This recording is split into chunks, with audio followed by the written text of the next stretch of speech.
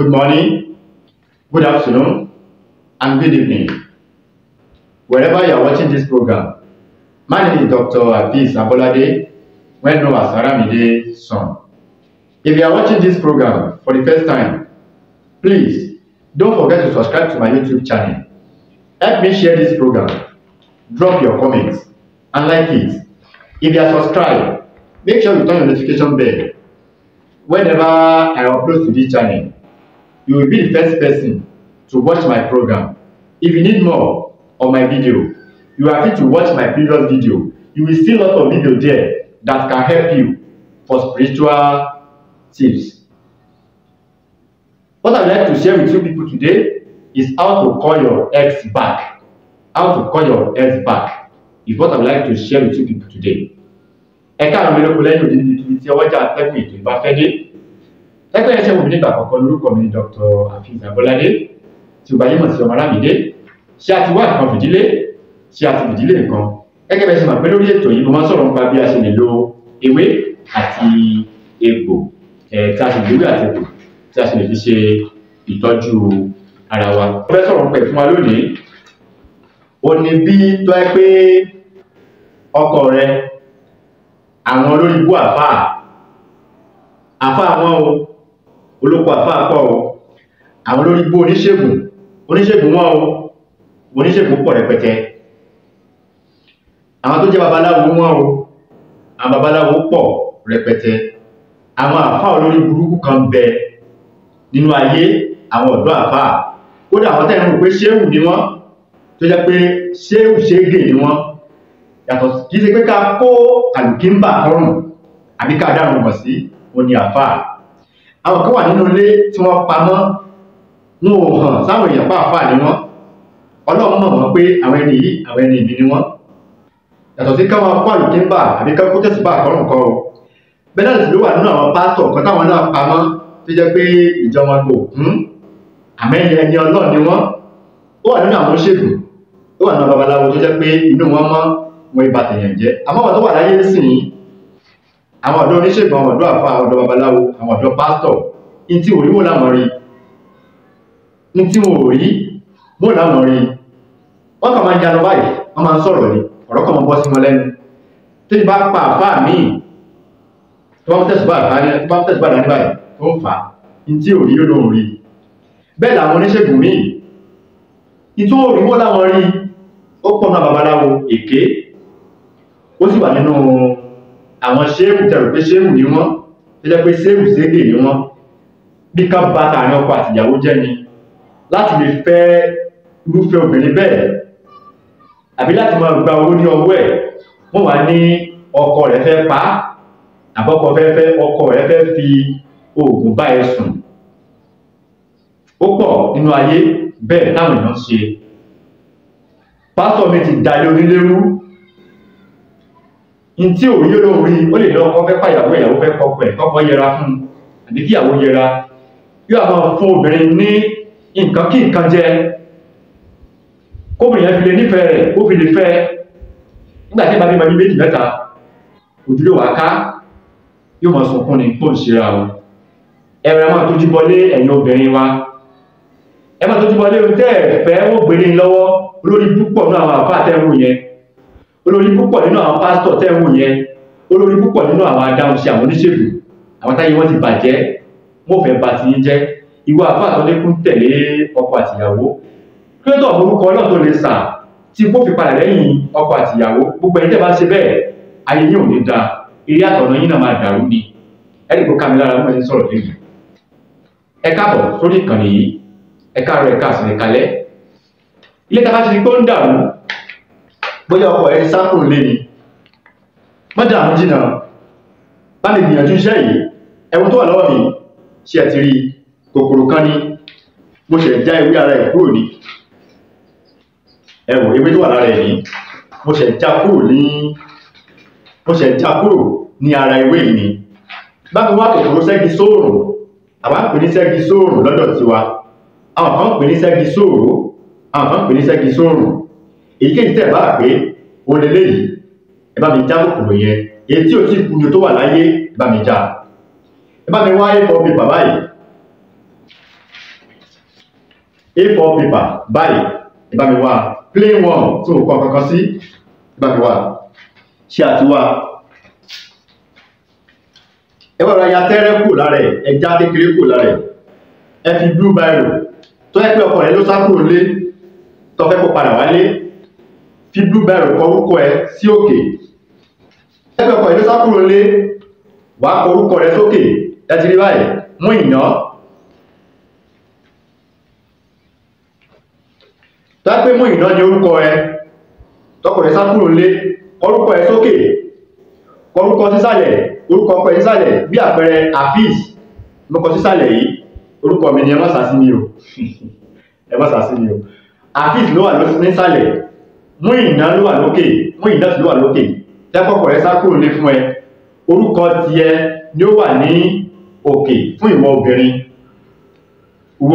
orúkọ rẹ ni ó wà ní òkè orúkọ ọkọ rẹ Hafiz ni ó wà ní ìsàlẹ̀ àwọn akọ orúkọ yẹn ó máa fún gbogbo ìwé yìí á fún gbogbo ìwé yìí á wà ká rógbórógbó báyìí á ká rógbórógbó bá ti ká rógbórógbó báyìí tẹ́kọ̀ọ́kọ̀ rẹ ló sá kúrò lé mú ẹ̀yọ̀tàrí mẹ́sàn-án kì í sínú pépà yìí mẹ́jọ kó jábọ́ o àwa ti bọ inú ihò ṣẹ́gi-sòró yìí tó ti tì bọ̀ ẹ má bẹ̀rẹ̀ láti bá mi subscribe sórí ìkànnì ẹ bá mi share program ẹ bá mi like ẹ comment ẹ bá ti wá ṣe báyẹn tán ẹ ká dín ní òwú dúdú àti funfun pẹ̀lú àníyàn tá a bá fẹ́ àmọ́ sọ àmọ́ dín ní òwú dúdú àti funfun ẹ bá ti wá dì bẹ́yẹn tán ẹ bá ti fẹ́ sùn ní alẹ́ á fi sí abẹ́ pílò wa ni á fi sí abẹ́ pílò wa á sọ tá a bá fẹ́ sí á fi sí abẹ́ pílò wa tí ẹ kọ́kùnrin la fẹ́ sá sí ẹyọ àtàrí mẹ́sàn-án ni tó ẹ pé obìnrin ni ẹyọ àtàrí méje bá ti wá ní òwúrọ̀ àti funfun á fi pépà yìí sí inú ihò yìí ni o á fi sínú ẹ̀ á máa fi sí ìgbèrí wa sùn fún ọjọ́ mẹ́sàn-án tí ẹ pé ọkùnrin la fẹ́ lò fún ọjọ́ mẹ́sàn-án ni á fi sùn tá a fi sí gbèrí tó ẹ pé obìnrin ni ẹyọ àtàrí méje ó là á fi sínú pépà yìí á wá ti bọnú ẹ̀ á fi sí ìgbèrí fún ọjọ́ méje bí ó ṣe jẹ́ nìyẹn ìyàwó padà wá sílé ìfẹ́ yóò padà pẹ̀lú ògo Ọlọ́run ìfẹ́ yóò padà. In case of those that don't understand Yoruba language very well, what I like to share with you people today is how to call your ex back. If you are watching this program for the first time, my name is Dr. Hafiz Abolade. Wherever you are watching this program, help me share this program, drop your comments and like it. If you are subscribed, make sure you turn the notification bell. Whenever I upload to this channel, you will be the first person to watch my program. If you need more of my video, a lot of video there that can help you for spiritual tips. Welcome to my channel. What I'd like to share with you people today is how to call your ex back, either man or woman. Go and look for this thing. Yoruba call this thing ṣẹ́gi-sòró. Go and look for this thing. The one that is still alive. Go and look for this thing. The one that is still alive. This one is fresh one. The one that is still alive. Go and look for it. Either you are a woman, you want to use this thing to call your husband back. Go and look for this thing. Yoruba call it ṣẹ́gi-sòró. The one that is still alive. Go and get this thing. And white paper.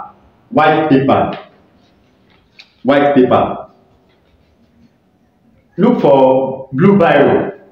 Either your husband left you, he left home. Your husband left you. Just write your name for up here. Your husband name, your name, your husband name, your name, your husband name. Other side, your name, your husband name. If you want to call your woman back, just roll this thing like this. Just roll this paper like this. Roll it like this. Please, if you are watching this program, help me share this program. Drop your comments and like it. If you are subscribed, make sure you turn your notification bell. If you want to use it for your girlfriend, look for 7 pieces of alligator pepper. 7 pieces of alligator pepper. Put the alligator pepper inside this paper. Put the alligator pepper inside this paper. If you want to use it for your wife or for your girlfriend, use 7 pieces of alligator pepper. If you want to use it for your man, use 9 pieces of alligator pepper.